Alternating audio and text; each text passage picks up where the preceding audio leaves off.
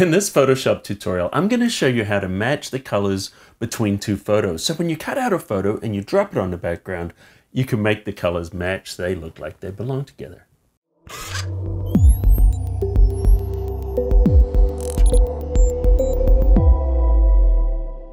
Hey Cafe crew, it's Colin Smith here from photoshopCAFE.com, and welcome to this week's episode where I'm going to show you how to match the color of a cutout to match that background.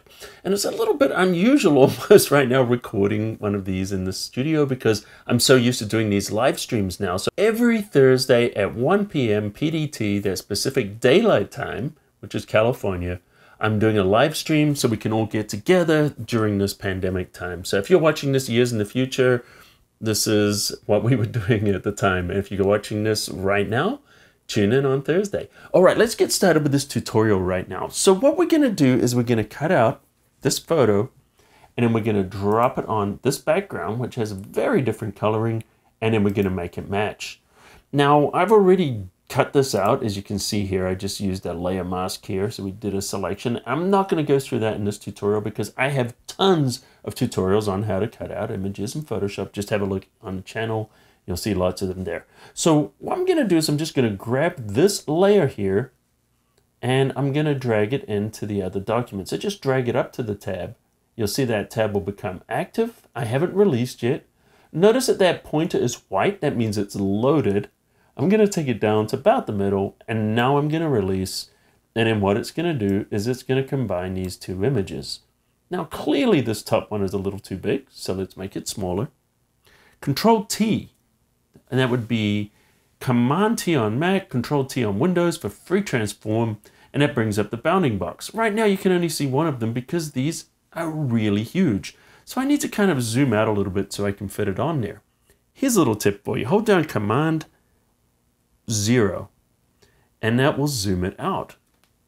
And that would be Control 0 on Windows, and that enables us to see the whole selection there. And now we can see these bounding boxes, and we can just kind of drag this down. I'm going to hold down the Shift key to constrain it. And let's just kind of put it in position. Let's put her right here. Okay, I'm just hitting return. Command 0 or Control 0, once again, will fit it to the screen. Now we have a few things we want to deal with here. One of them is the luminosity, another one is the color. Now, sometimes when you have a photo like this where, maybe the light is coming from a different direction, although it's pretty hard to tell here because we have different light sources. We have these street lamps, so there could be a street lamp anywhere casting the light onto her, but let's just flip her around. So I'm just going to select that, hit Control T, right click, and then flip horizontal. So this is kind of one of those things, just hit enter and drag it into position. This is one of those things you can do sometimes if the lighting is coming from the wrong direction, because I want the lighting to come from the right-hand side here. Imagine there's another street light just kind of coming down, and that's illuminating her a little bit.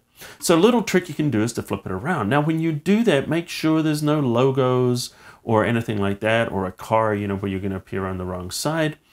So let's just go ahead now, and we're going to match the tone and the color. So before I go into the trick for matching the color, what we're going to do right now is we're going to match the tone. And here's a little secret. If I go down here under the adjustment layer, create an adjustment, and we're going to choose black and white. What happens when we choose the black and white is it just enables us to see the tones clearly, so we're not going to get distracted by all the color. And as you can see right now, it's way easier to see if these are matching or not. And I can already kind of tell that the shadows in this background are darker than the shadows in here. So let's go ahead and do an adjustment.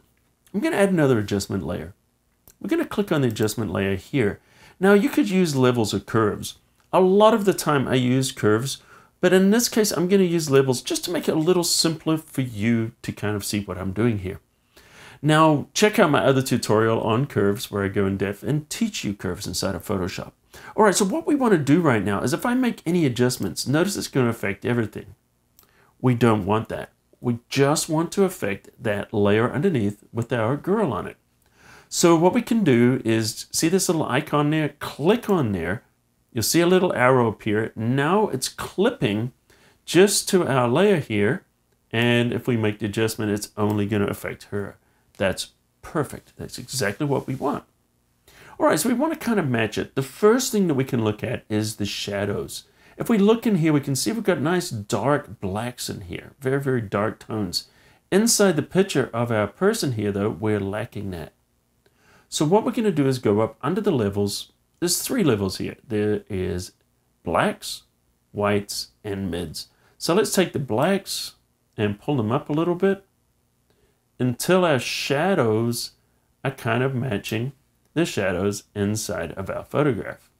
I think that's definitely looking a lot better than it was before. A lot closer. All right, let's do the same thing with the highlights. So if we're looking into the highlights, what's the brightest part? We've got street light here, we've got the moon. These areas here are actually emitting light, so they're going to be incredibly bright. So we could look at other areas in here and say, hey, you know, how bright are the clouds that are being illuminated? Pretty bright. And then we could look at her here. Now, of course, the shadows, you know, the highlights on this side, but there could be another street light here. We don't know. So anyway, let's go in. And what we're going to do is I'm just going to recover a little bit. I don't want to brighten her up because I feel like the whites are almost too bright. So we're going to go not up here. We're going to go underneath. And then we're going to pull this one just a little bit, just to roll off the highlights a little bit. And now we can just go to the midtones and just kind of tune this. What feels right with this photo? I'm kind of going that way. I'm just a little bit. A little bit will go a long way. And it just kind of feels more like what we want. Let's have a look at before. Now you can see it's clearly washed out. And then after, these tones are definitely matching a lot better. That's great. So now we can turn off or throw away our black and white layer. We don't need it anymore. Let's just throw it away. And we're looking good right now. So here we are. Obviously the colors need to change. What I'm going to do just for the sake of this tutorial is I'm just going to hit a Control J. I'm just going to copy this, move it to the top, and hide it. And the reason I'm doing that is just so I can show you a before and after later on. All right, so we're going to select our layer right there. And now we want to do our coloring effect. So what we're going to do is go under Image Adjustments. And this is where all the image adjustments are.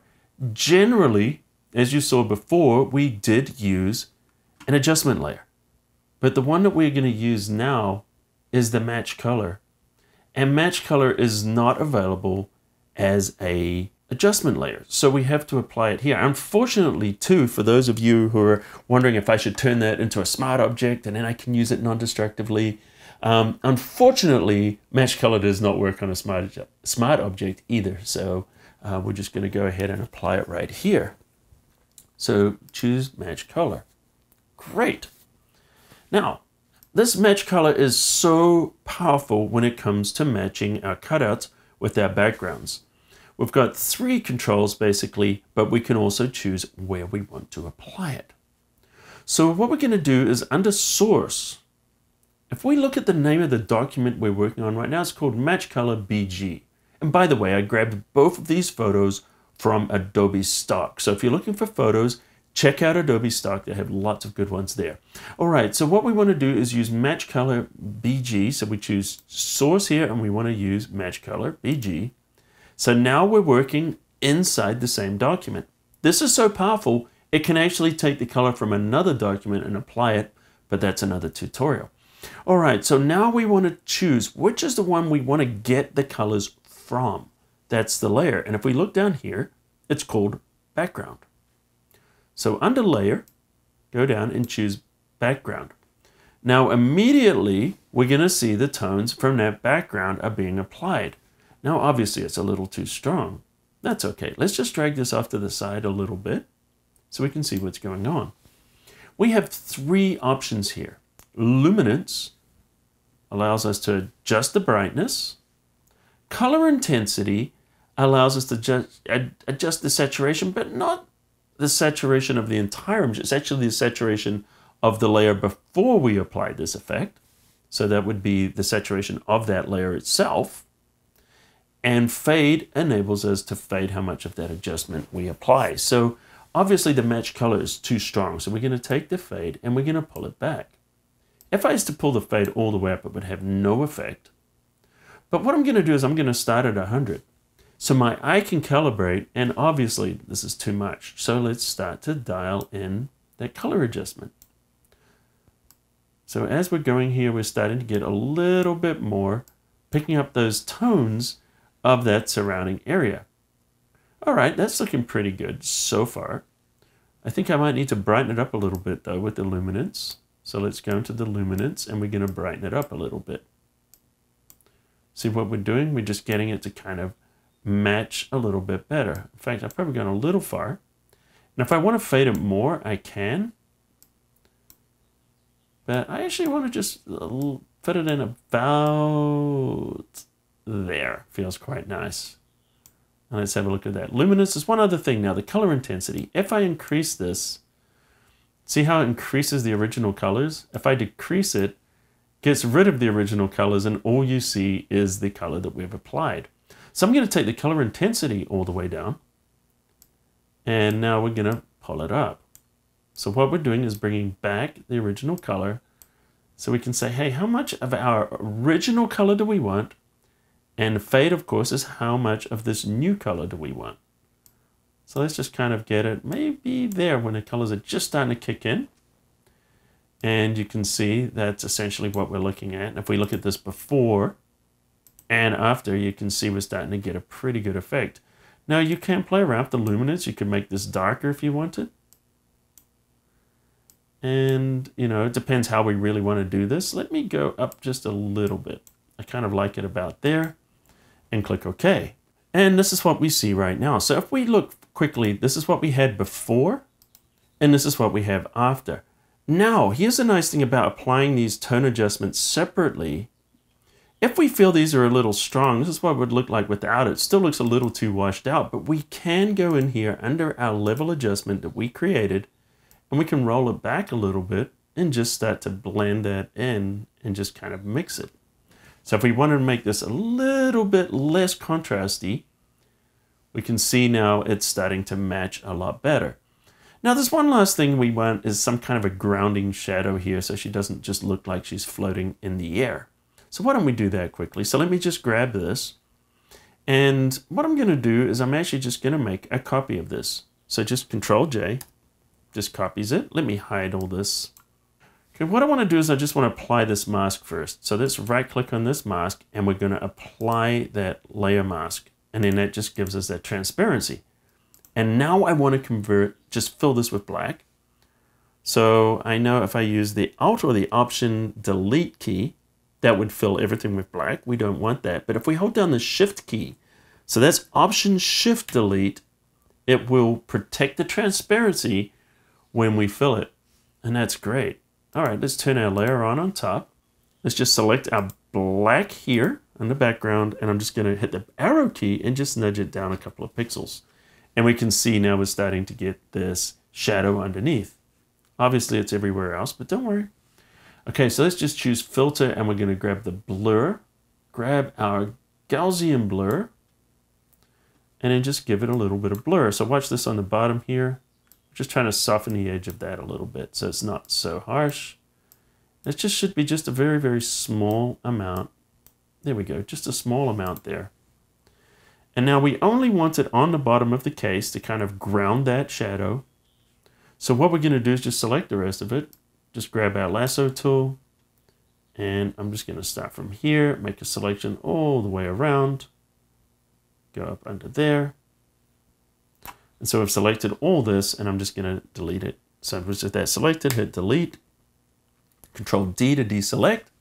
And if we look at this before and after, you can see we've put our little grounding shadow there.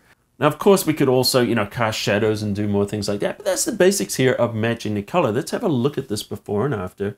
So if we look at this before, you can see it doesn't match at all, and then after it's starting to match that scene. So using this match color is going to work really well for pretty much any image. Sometimes you want to watch out though if there's a lot of color in the background. Say there's a lot of different colors in the foreground, but the sky and the luminance is a different one. You could actually just make a selection around that area And then when you apply that match color, it's actually going to take just from that selection. So that's just an extra little tip there. So this tutorial was a request from last week's live stream. So come on into our live stream on Thursday. And if you want a tutorial, you can request it right there.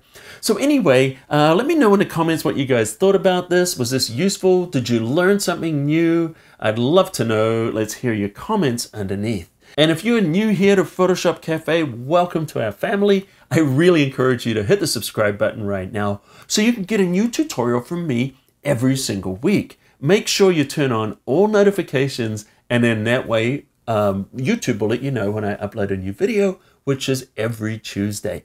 So anyway, guys, if you like this, smash the like button into dust. And until next time, or this Thursday, I'll see you at the cafe.